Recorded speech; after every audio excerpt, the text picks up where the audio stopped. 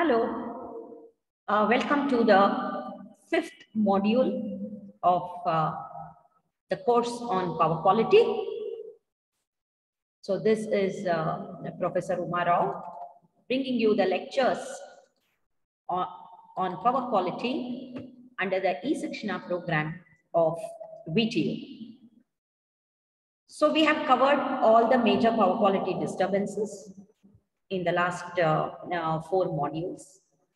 Now this fifth module is all about benchmarking, and it includes the estimation of power quality. Estimation means I have some data, past data, present data. With it, I estimate some values, of which I don't have measurements. And we will see how power quality has to be included in planning of the distribution system.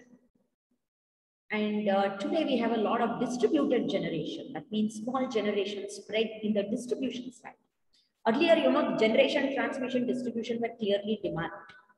But with the advent of renewable energy, we have generation, that is, we have sources on the distribution side. So what are the popular technologies for this, and how do we interface to the utility, and what are the major power quality issues and interconnection standards, or what we'll be studying in this module. So first, what is benchmarking? We are very used to hearing the phrase, this is the benchmark, right? So if you take Olympics, somebody has set the goal, set the benchmark standard for 100 meters. So if you take racing, there is a benchmark. So if you take phones, we say the ultimate phone, the benchmark, whatever it is, I compare it with maybe iPhone or with OnePlus and so on. So basically, benchmarking is done with almost all products and services, right? So what is benchmarking?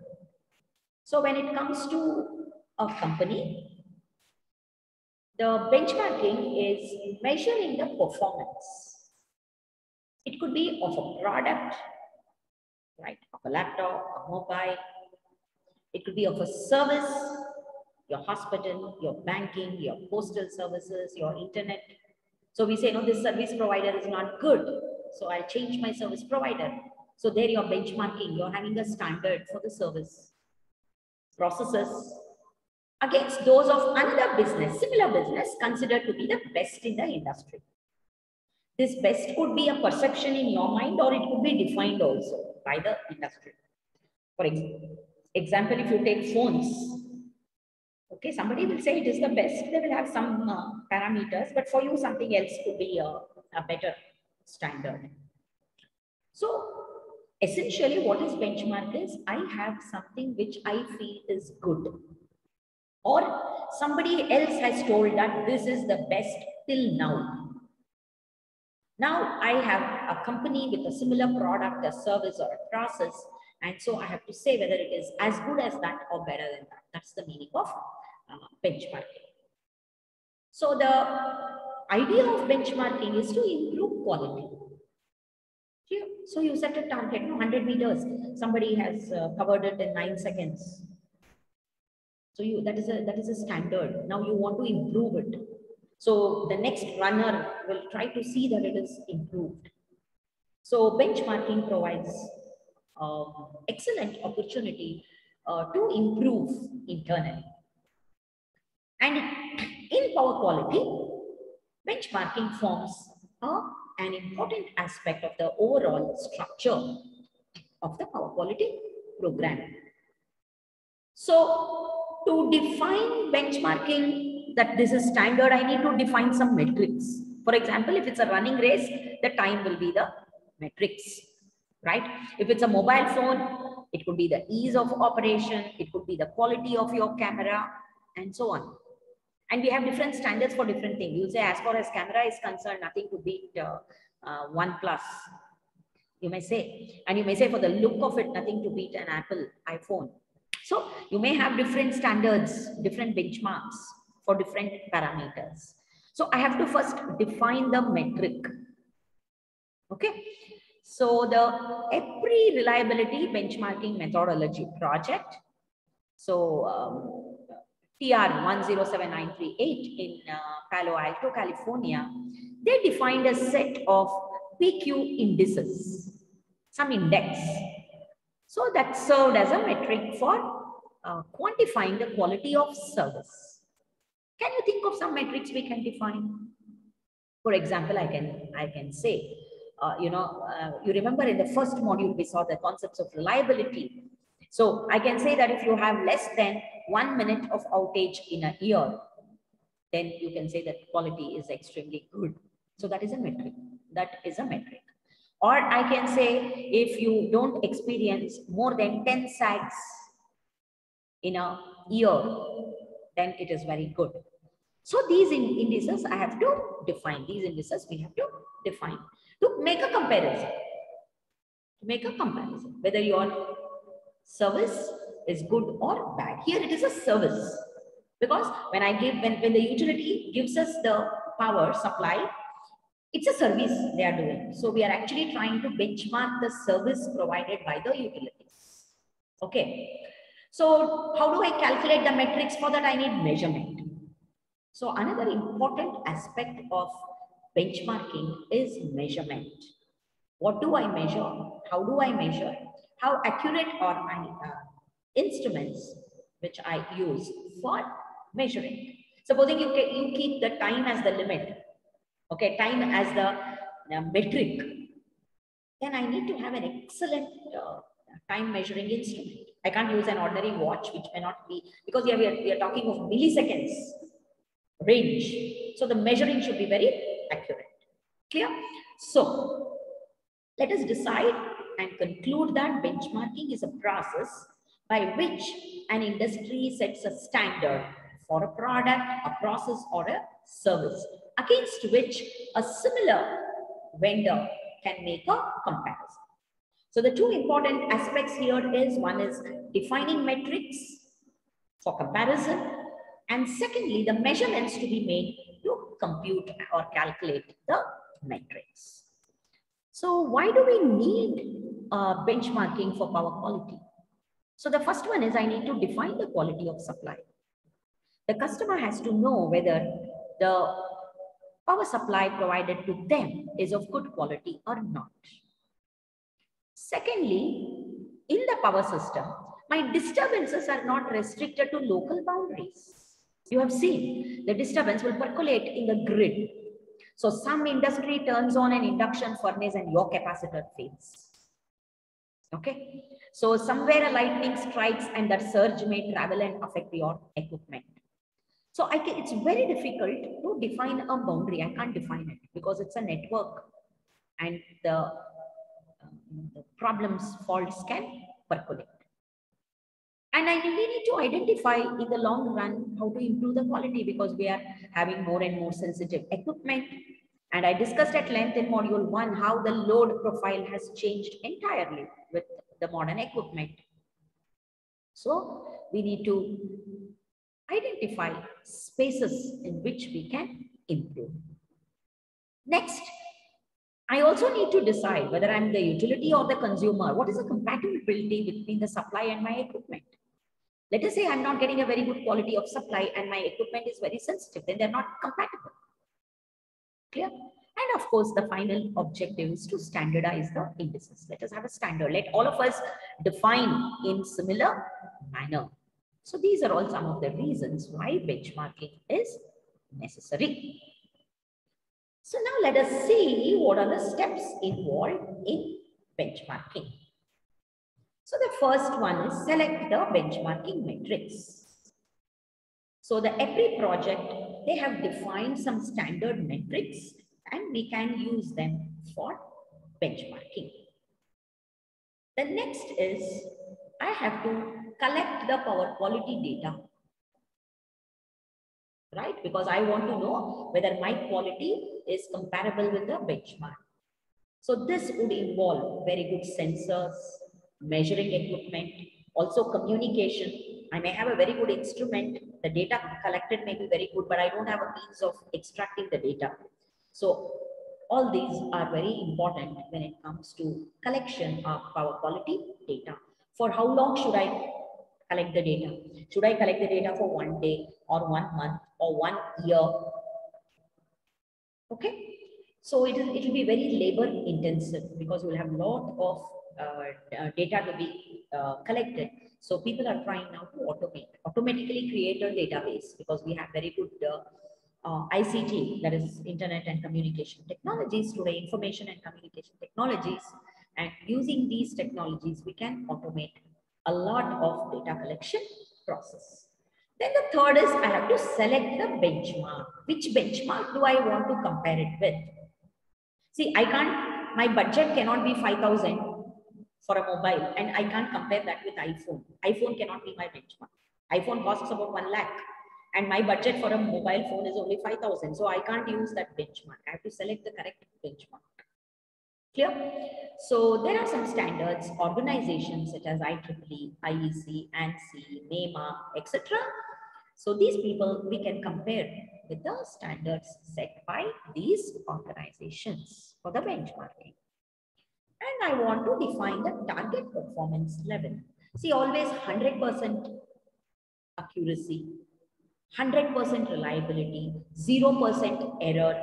These are all not practically feasible. Okay, in most of the cases, they are not practically feasible. So I set a feasible and a practical target. And I can't set a very low target also because I'm not confident of the quality. That is bad. That's a bad practice. Okay, so we have to set targets that are appropriate and economically feasible. Please realize quality costs money. And up to around 90–95%, it's fine. But if you want to achieve from 95 to 100%, the cost will go exponentially because your accuracy, your sensitivity, then your equipment, everything have to be ultra good.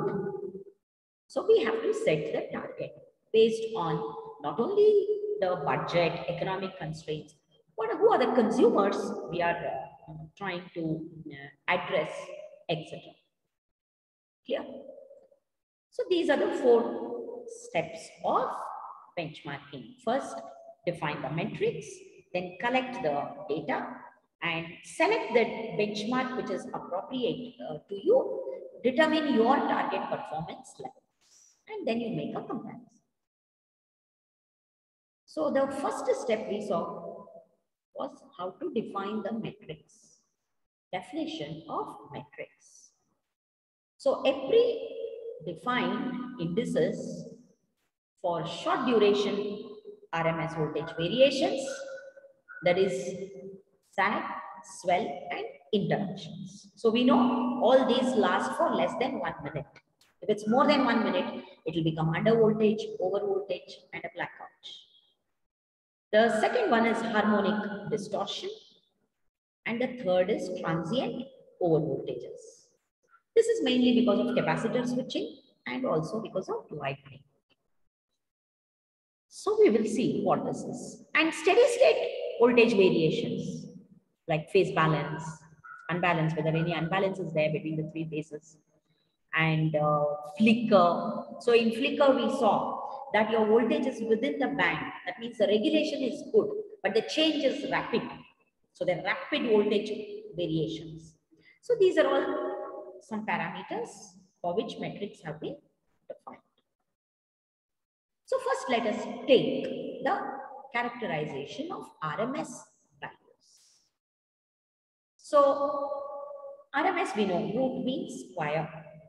So you have a window and you calculate what is the RMS value of the signal in that window.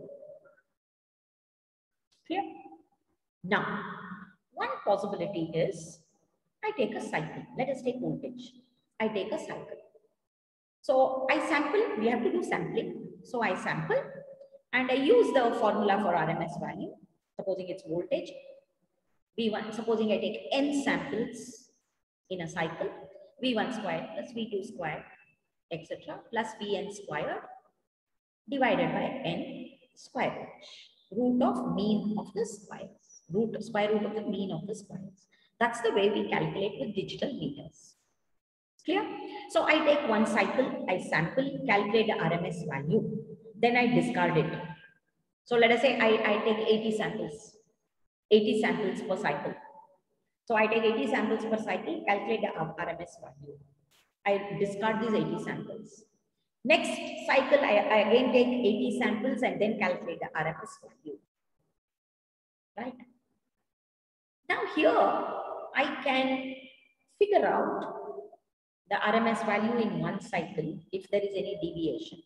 But I have to wait for one full cycle before I know whether there is a sag or not, or a swell. Are you getting the point? So supposing the sag starts occurring at the beginning of the second cycle. That is when I just take the third sample of the second cycle. But I am calculating the RMS value when after I take all the samples of the second cycle. So I will not know till the end of the second cycle whether a sag or a swell has occurred. Clear? So this is one way of doing it. The other way is I take 80 samples from the first cycle, right? Then the 81st sample is same as the first sample in the first cycle, right?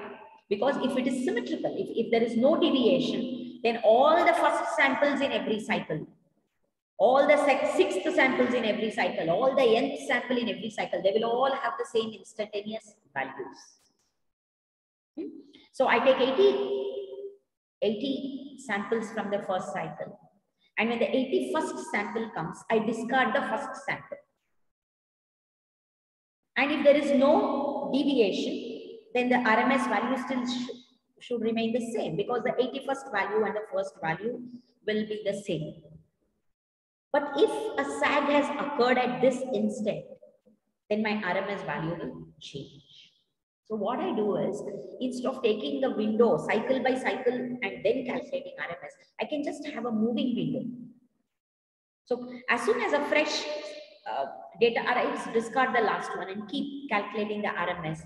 So with this, you can detect the sag or the swell, any event as soon as it occurs, because you're not waiting till the end of the cycle for all the samples to. Okay. So RMS events are very useful. We have seen we define sag, swell, all of them through RMS values. So there are three levels in which this RMS events are characterized. The first is called as the phase or component event. The second is called as the measurement event, and the third is called as the aggregate event. So let's see what this is. So component event means, look at this curve which I have shown, right? So 100% voltage is the nominal voltage. Now, at around point here, somewhere around 0.2 seconds, there is a swell. This swell goes up to 140%, remains for some time, and then there is a sag. So this sag voltage is around 30. It remains there, and then it comes down to 0, and then it slowly recovers to 100. So if you look at the duration of the disturbance, that is from around 0.2 to 1.6 seconds, if you look at that window, there are many components of disturbance. That means there is a sag and there are swells of different values and so on. So this is the meaning of a component event. That means there are many components of deviations in the event. So if I just say a sag, let us say a sag of magnitude 10% occurred for 0.2 seconds. It does not characterize this completely because there are many components. So I cannot use a single magnitude duration pair to completely define what has happened. I need multiple. Okay. So when there are many components, we'll see how it is defined. So how do I define the magnitude? So if I want to specify this, how do I define the magnitude? So the sag is 100% because it has come to 0. So, and the swell is 40%. Clear? So when you report the magnitude, with multiple components, you must report the maximum deviation from the normal voltage, whether it is sag or swell. So magnitude I can define, but what about the duration? I can't define the duration correctly because different levels have lasted for different times. So we specify by a method called as specified voltage method. That means some standard deviations are considered and we characterize the deviation for that standard value, how long it lasts. For a sag, for example, the voltage levels defined are 80, 50 and 10. Okay, 80%, 50% and 10%. That means when these are the thresholds. So when does the voltage fall below 80%? That is one characterization. For how long does it fall below 50%? For how long does it fall below 10%? So I characterize multiple components based on individual components. I characterize multiple components based on individual components. Clear? So T 80%, T is for time, is the duration of the event for which we are assessing when the magnitudes have fallen less than 80. How long has it been less than 80? How long has it been less than 50? How long has it been less than 10? Obviously, the higher ones will have more time because the duration, if you just look at this, see, look at this. If I draw a line at 80, then that T is longer. But if I draw a line at 10, it will be shorter. Right?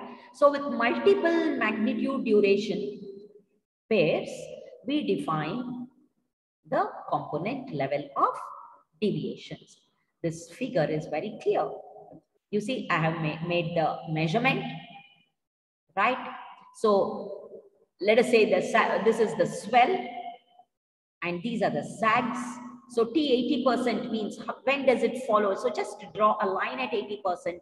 When does it, for how long does it last below 80%? T 80%, T 50%, and this is 10%. I draw a line. So this is T 10%. Similarly, I can draw at 120 a line and get T 120, T 140. So we can define pairs. We can define pairs. Okay. Next is the measurement event level. Here what happens in a three-phase system, the deviations may be different in different phases. The magnitude may be different, the duration may be different. So I have to very clearly define how it has affected all the three phases. So one way of doing it is you characterize each phase separately. You characterize each phase separately. The other way is use one set of characterization for all the three phases. So what is normally done is the second method is used. So out of the three phases, we determine in which phase the deviation was maximum and characterize that phase. So you're better off in the other two phases because anyway, the fault level at the other two phases is lesser. So at the measurement level, we characterize, instead of doing separately for all the three phases, we take the phase where the duration and magnitude has been largest. The third is aggregate level. So what this means is, let us say a fault occurs, a single line to ground fault occurs. This will cause overcurrent, not in just one of the breakers. Many breakers may trip. So many of the relays may sense this. Remember, relay is also a measuring unit. It can tell you how long the thresholds have been crossed if you know how many times the relay has tripped. So, this overcurrent may be felt in many relays. So we try to aggregate all this into a single set of characteristics. Okay. So how does a particular fault characterize over an area? instead of characterizing each of the local points where I have been monitoring using measuring instruments. So what is done is, one way of aggregating the measurement is you take a window over one minute or 30 seconds after the first event has occurred. And then in that interval, you find out what is the maximum fault, which corresponds to the maybe the interruption or the sag or the swell. So this we can consider as the aggregated measurement value. So what this means is, let us say a fault occurs. Okay, fault occurs. And some 5 breakers trip. The five breakers trip. And 3 of the breakers on reclosing the fault is cleared. But the other 2 still trip.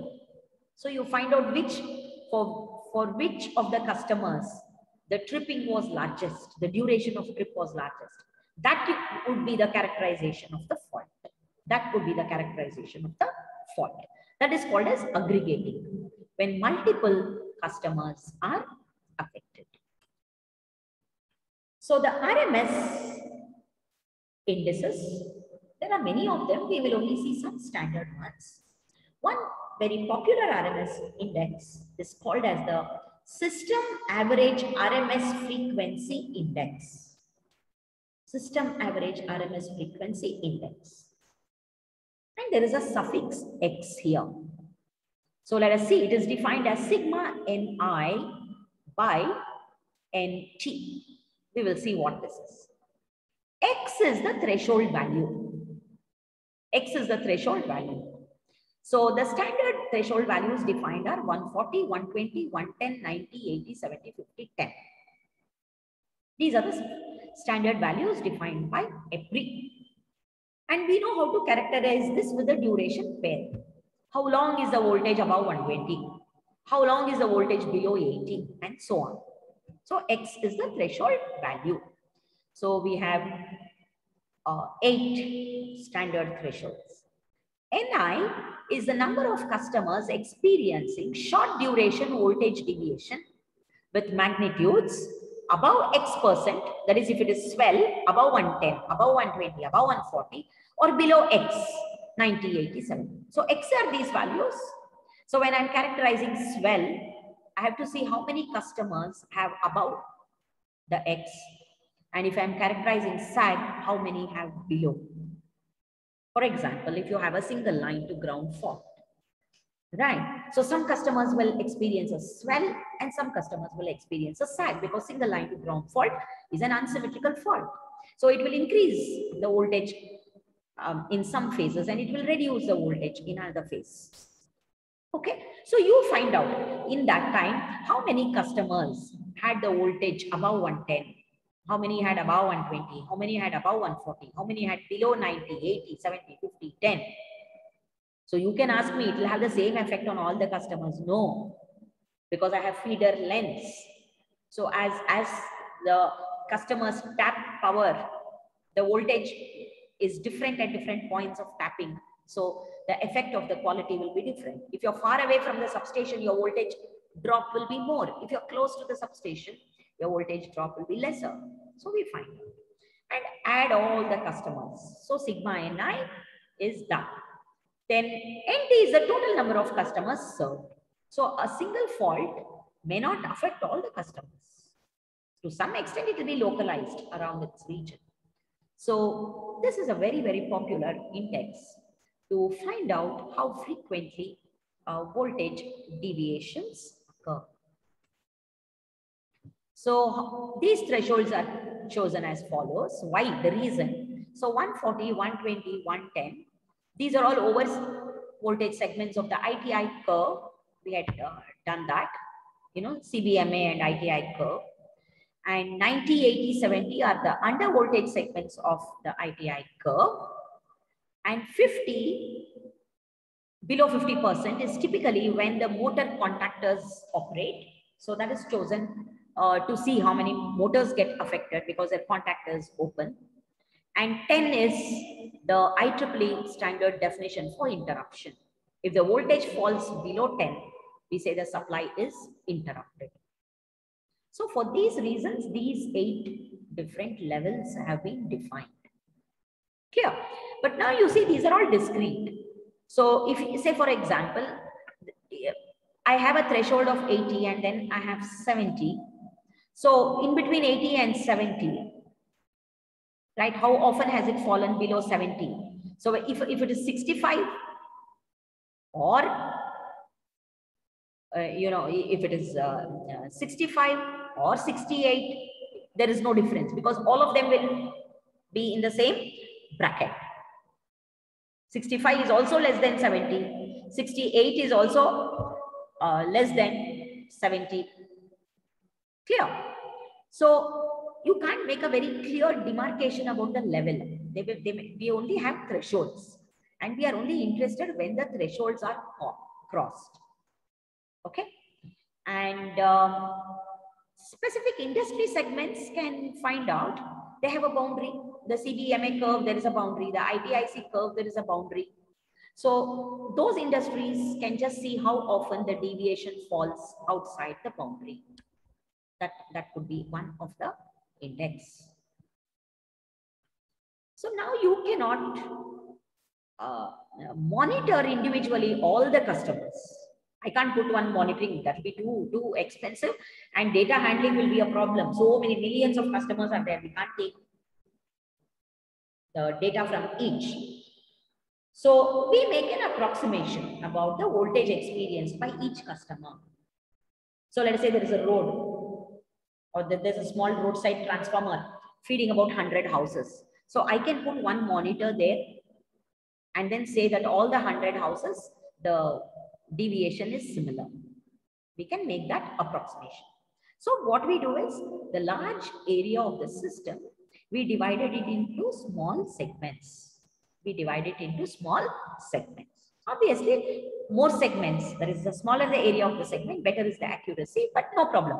There is a limitation here, depending on how many monitors we can use, how many measuring instruments we can use. Now, what is the utility of these indices?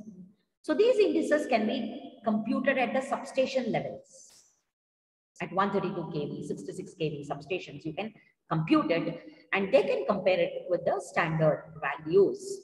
And if a substation exhibits very poor performance, then they have to target improvement. It could be because of poor maintenance, or it could be that some of the equipment have become very old and are not functioning properly. Clear?